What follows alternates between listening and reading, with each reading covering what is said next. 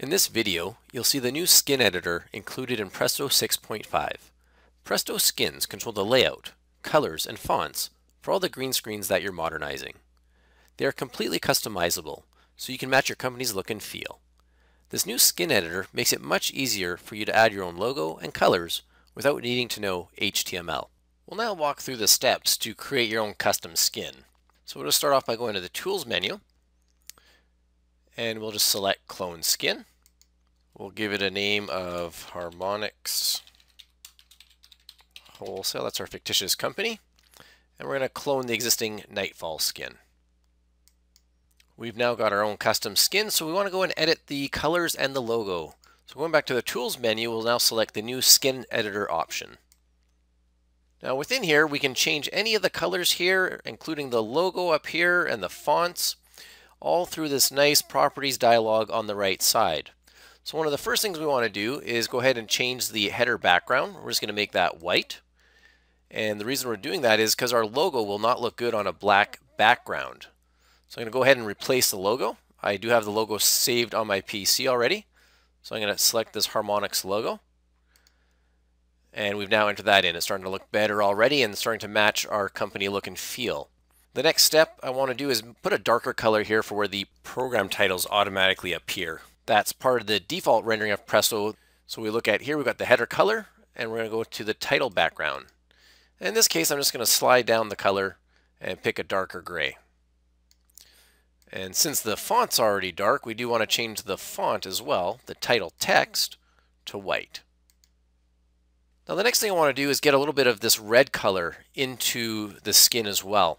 And we're going to do that on the hover over of the function keys. Now another option to select colors, and in most cases if you have a corporate look, somebody will be able to provide you with the hex values. So in this case, the button hover. I know that the hex value of that red from the logo is this value here. And as soon as I hit enter, as I hover over, we now have that red, but again, not enough contrast on the font. So we'll go to the text on hover and we'll select white for that as well.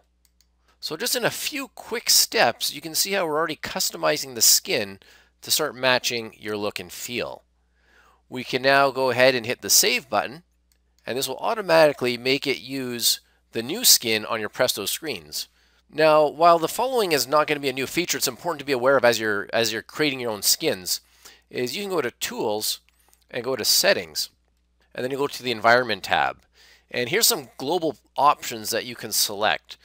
Your function keys. Do you want them on the left or at the bottom? The other one that's I like to do right away is the auto formatting. And by selecting left here instead of none or right, it automatically gets rid of the dots. Nothing screams green screen like the dots. Other values to point out to you here. Do you want the function key number to show up?